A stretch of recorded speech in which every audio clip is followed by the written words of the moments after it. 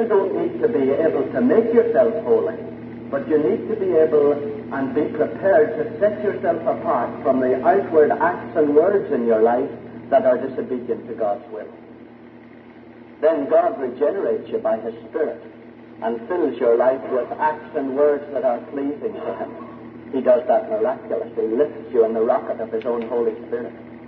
Similarly, when you are a Christian, you don't need to then go in and start cleansing the motives and the attitudes that you have within, but you need to be ready, as God gives you life, to set yourself apart from jealousy, apart from pride, apart from anything, when God reveals these things in your heart.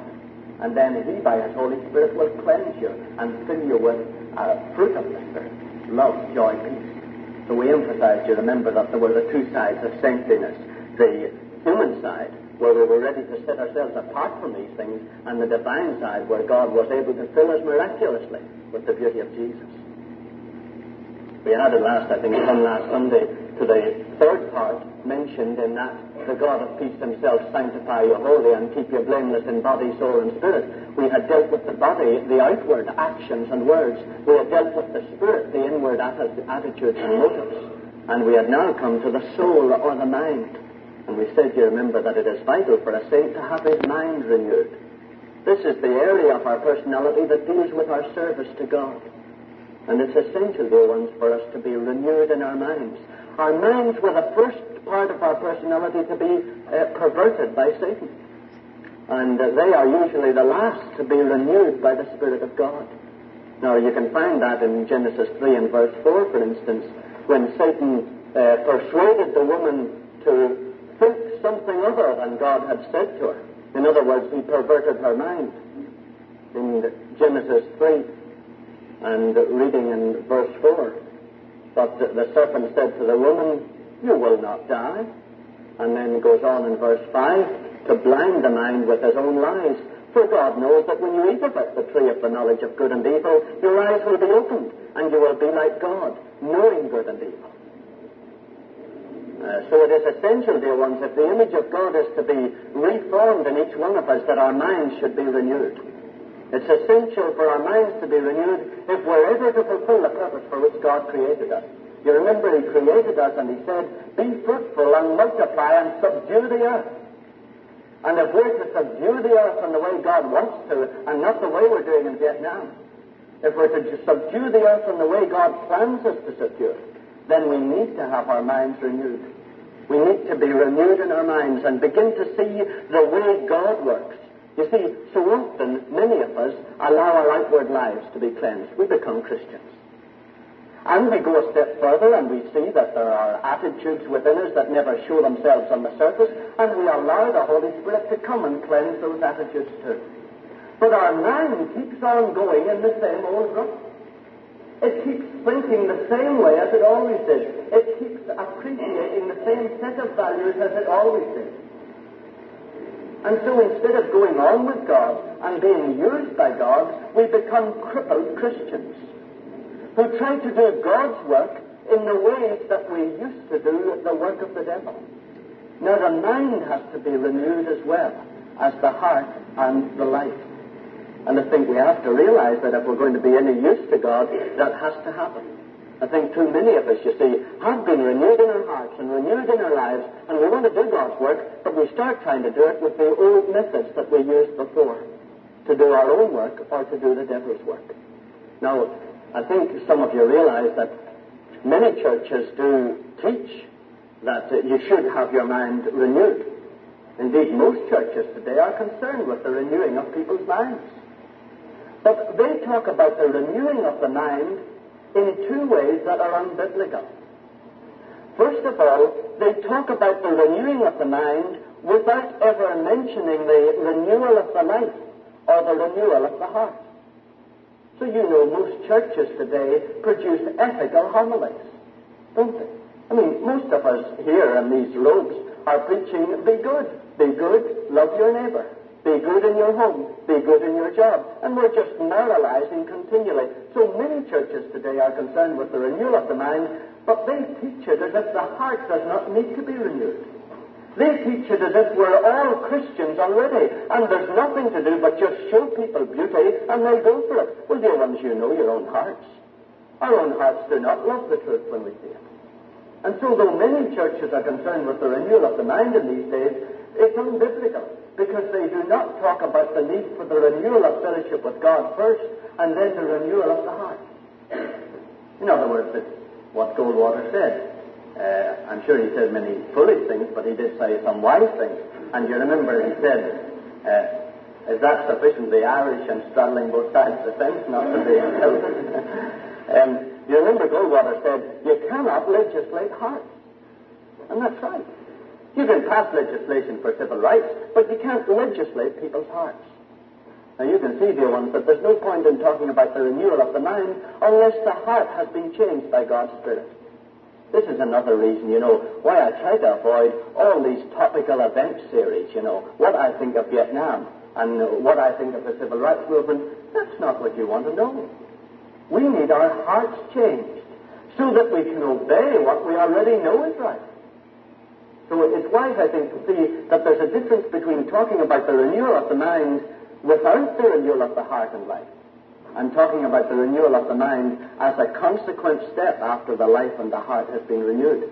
I think similarly, on the other side, many Christians fail to go on to a renewal of the mind at all. I think some Christians renew the mind in the way some of the churches do. We renew our minds in the best thoughts that our philosophers have given to us. We renew our minds by thinking over again the power of positive thinking. We renew our minds in a kind of auto-suggestion and psychological persuasion that we should act this way. Now, the renewal of the mind that is talked about in the Bible is different from that.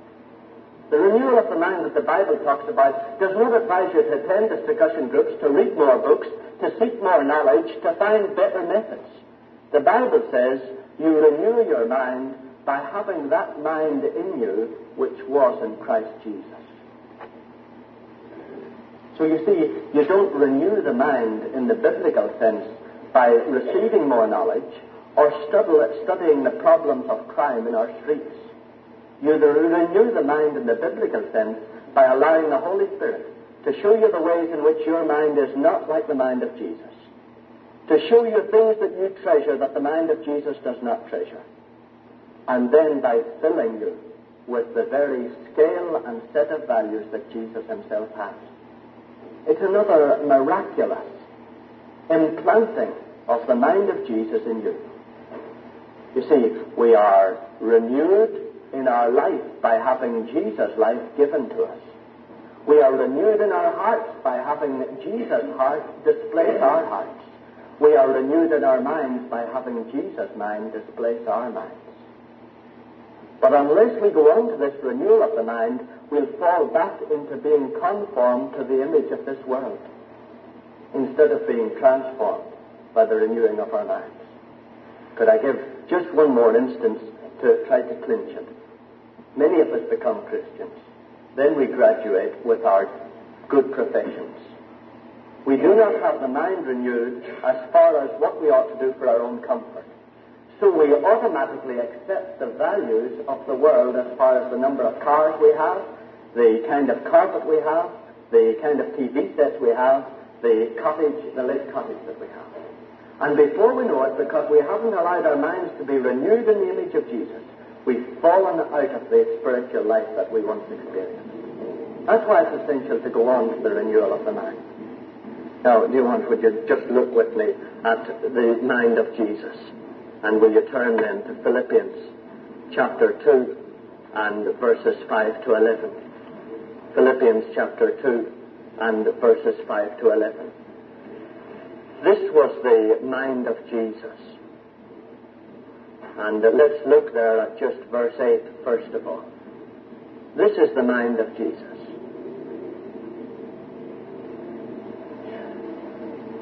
And being found in human form, he humbled himself and became obedient unto death, even death on a cross.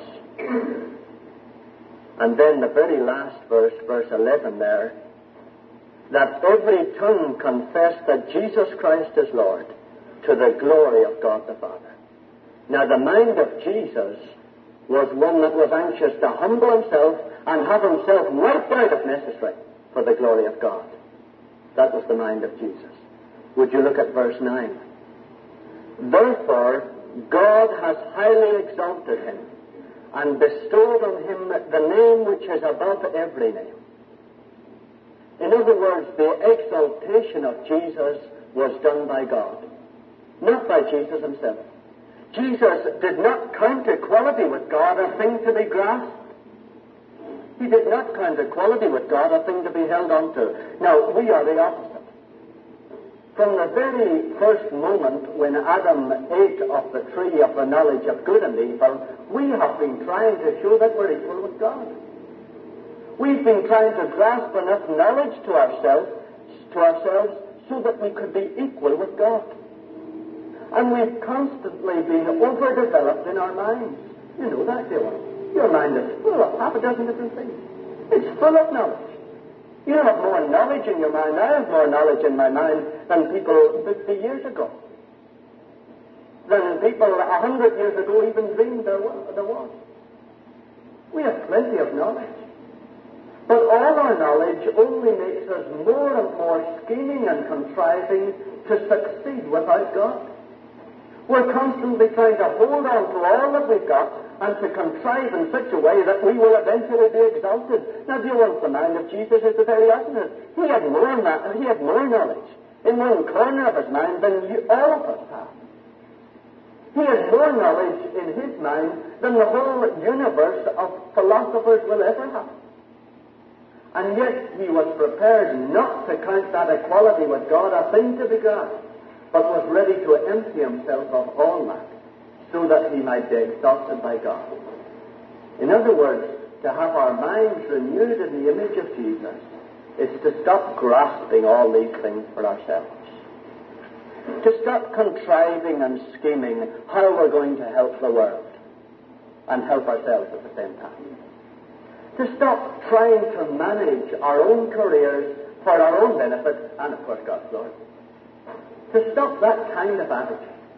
And to really allow the mind of Jesus to be implanted in us, where we're willing to give up all that we have of necessary, that he might be exalted. Where we're willing to empty ourselves of all this stuff that we think gives us power. And we're ready to be humbled and to become nothing for his sake. Now, dear ones, I think the best way to tell it to you is by repeating part of the story anyway, of one man who did this. And I pray that even just in these last 5 minutes, God will make it real to your heart. At the turn of the century, there was a man called C.T. Studd. He was one of the privileged among the English nobility at that time. His father was very wealthy. He himself and his brothers went to Cambridge. This is a book, dear ones, and I don't think there are any left on the book at all, but if you do want it, if you put your name back there and order it, we'll get it for you. Here are some of the comments. C.T. Studd returned to Captain Cambridge in his last year, 1883. His Cambridge career has been described as one long blaze of cricketing glory. In his last year, he topped both batting and bowling averages. Indeed, through the previous half-century of university cricket, only 4 batsmen had had a better batting average and only 4 a better bowling. A truly amazing record of all-round brilliancy, and one which ranks him as one of the greatest all-round players that the game has produced. He also won the Cambridge single rackets match and represented Cambridge against Oxford. He was beaten by C.F.H. Leslie. He took his B.A. degree and came down from Cambridge in 1884. Then an event took place in his life that made him stop and think. But as he rose to prominence in the cricket world, and especially while touring with the Test team in Australia, there were 2 old ladies who set themselves to pray that he would be brought back to God. The answer came suddenly. His brother, to whom he was especially attached, was thought to be dying. C.T. Studd was constantly at his bedside, and while sitting there watching as he hovered between life and death, these thoughts came welling up in his mind. Now, what is all the popularity of the world worth to George? What is all the fame and flattery worth? What is it worth to possess all the riches in the world when a man comes face to face eternity? And the voice seemed to answer, vanity of vanity. All is vanity. All those things, he said, had become as nothing to my brother. He only cared about the Bible and the Lord Jesus Christ, and God taught me the same lesson. In his love and goodness, he restored my brother to health, and as soon as I could get away, I went to hear Moody. Moody was in England at that time. There the Lord met me again and restored to me the joy of salvation. Then later on, he began to realize, as many of us have, that our life was not fully given to God. About 3 days afterwards, a great friend of mine came back to town and asked me to go to a Bible meeting with him.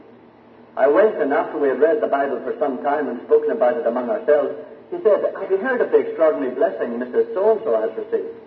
No. Well, you know, she has been an earnest Christian worker nearly her whole life, and she has had a good deal of sorrow and trouble, which has naturally influenced and weighed upon her. But lately, somehow, God has given her such a blessing that it does not affect her at all. Nothing, in fact, seems to trouble her.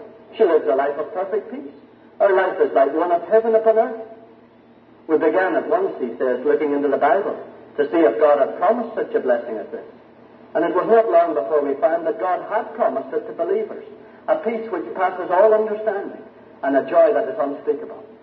We then began to examine ourselves earnestly, and we found that we had not got this. But we wanted the best thing that God could give us. So we knelt down and asked him to give us this blessing. Then we separated. I was very much in earnest about it. So when I went up to my own room, I again asked God to give me this peace and joy. That very day I met with the book, The Christian Secret of a Happy Life. That's that green one at the back of the bookstall, and you can read it there, and some other books on this subject, dear one. In it was stated that this blessing is exactly what God gives to everyone who is ready and willing to receive it. I found that the reason why I had not received it was just this, that I had not made room for it. And I found as I sat there alone thinking that I had been keeping back from God what belonged to him. I found that I had been bought with the price of the precious blood of the Lord Jesus, and that I had kept back myself from him, and had not wholly yielded. As soon as I found this out, I went down on my knees and gave myself up to God. I found the next step was to have simple childlike faith, to believe that what I had committed to God, he was willing to keep, to take and keep. It was not very long before God led me to go to China. I had never thought of going out of the country before. I had felt that England was big enough for me. But now my mind seemed constantly to run in the direction of the Lord's work abroad. Well, the people gathered around him and said, "You're mad." He and another group of men had toured the universities of Oxford and Cambridge and told about what God had done in their hearts and lives. And the students of the universities in Britain were rising up and coming to God. And all his friends gathered around him and said, "No, you'll waste yourself in China. You're mad. You can be used here." Many said that he was making a huge mistake to go and bury himself in the interior of China. They pointed out the influence which he would have with the young men of England. The devil must have used a very similar argument to Moses. But see, he stood prayed and said that he would go to China. What happened? Well, he began to humble himself as a servant. May the 26th, he wrote this letter to his brothers who were at Eton, which is one of the public schools in England. "We were overrun with rats, who during the night would take away our socks, nibbling off our legging tapes, taking away our blotting paper and putting them at the bottom of the boat in their nest. They caused us a good deal of annoyance, so we thought of setting traps for them, but we decided not to do so, but simply to ask the Lord to rid us of the grievance. Since that time we have had no further trouble with it." I do not say don't play games or cricket and so forth. By all means play and enjoy them, giving thanks to Jesus for them. Only take care that games or your career do not become an idol to you, as they did to me. What good will it do to anybody in the next world to have been even the best player that ever has been? And then think of the difference between that and winning souls for Jesus. Or if you have never tasted the joy of leading one soul to Jesus, go and ask our Father to enable you to do so, and then you will know what real true joy is. He inherited a fortune from his father, $300,000. One day when I was reading the harmony of the Gospels, I came to where Christ talked with the rich young man. Then God seemed to bring back to me all the vows I had made. A few days later, the post, which only came every half month, brought letters from the solicitor and banker to tell me what I had inherited. Then God made me just ordinarily honest and told me what to do. Then I learned why I had been sent to Chungking. I needed to draw up papers granting the power of attorney, and for that I had to have the signature of one of Her Majesty's officers. I went to the consul, but when he saw the paper, he said, "I won't sign it." Finally, he said he would give me 2 weeks to think it over, and then if I still wished it, he would sign. At the end of 2 weeks, I took it back and he signed, and off the stuff went. God has promised to give 100-fold for everything we give to him. 100-fold is a wonderful percentage. It's 10,000%. So, as far as he could judge, his inheritance was £30,000. That's about $100,000. What happened? When he died, 850 missionaries were on the field. There were missionaries in the Belgian Congo, in Senegal, in Portuguese Guinea, in Liberia, Ivory Coast, in Canary Islands, in Latin America, in India, in Pakistan, Thailand, Vietnam, 20 other countries. Now, dear ones, when you're ready to stop pleading all your talents and all your abilities, and are ready to see that the mind of Jesus is a mind that is ready to give up all that you think you have so that God can exalt you by his own power, you'll find that coming true in your life. You know, you're going to work. What are you going to get? Okay, some of us here do we ever make $20,000 a year? Well, I suppose some of us will. We'll make $30,000 maybe at the most. Some of us will struggle and strangle ourselves in business and make $50,000 a year and die of a heart attack at 55. But dear ones, what's the point of it? What is the point of it? Can you tell me?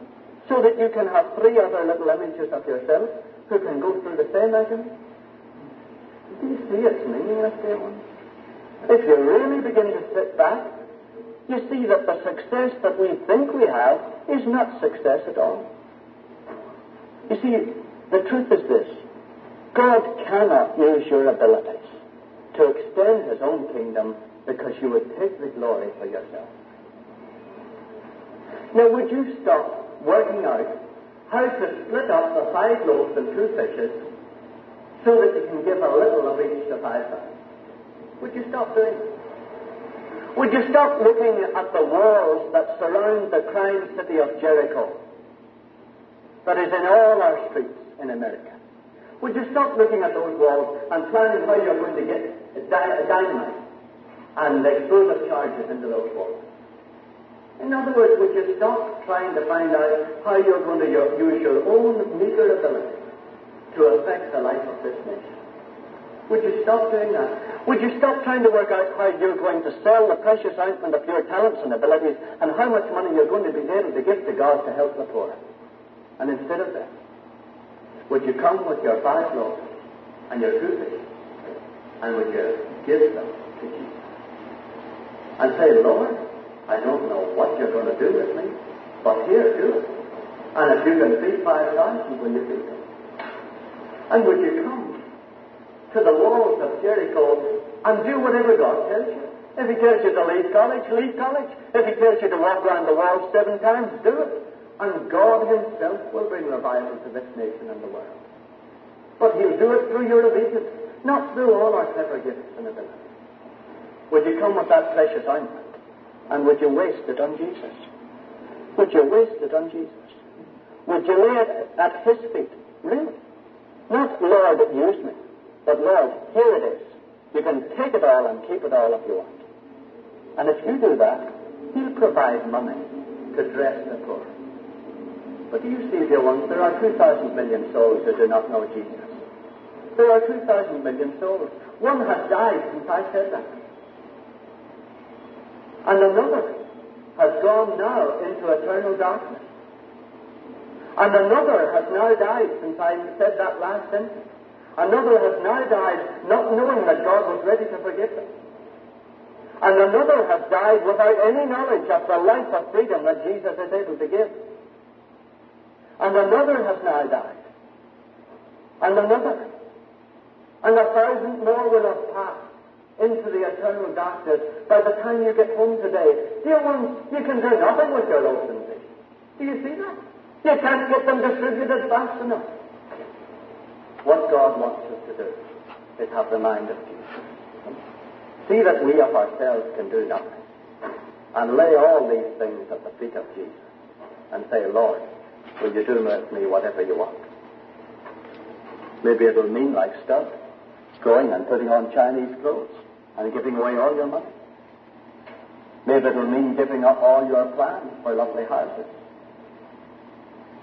But whatever it means, God will be able to do something with your life. That's what it means to have your mind renewed in the image of Jesus. You see, that's where the rub is. Because we all want salvation, and we all want the admission into heaven. But it's hard to change the life to that extent. Well, I ask you, dear ones, will you begin to allow the mind of Jesus to renew your mind? And see that true fame is to be known by God, and true riches is to receive the grace of God in your life. And that what the world calls poverty is riches in God's eyes. Someone has put it this way: will you give away what you cannot keep so that you can receive what you cannot lose? Would you do that? Let us pray.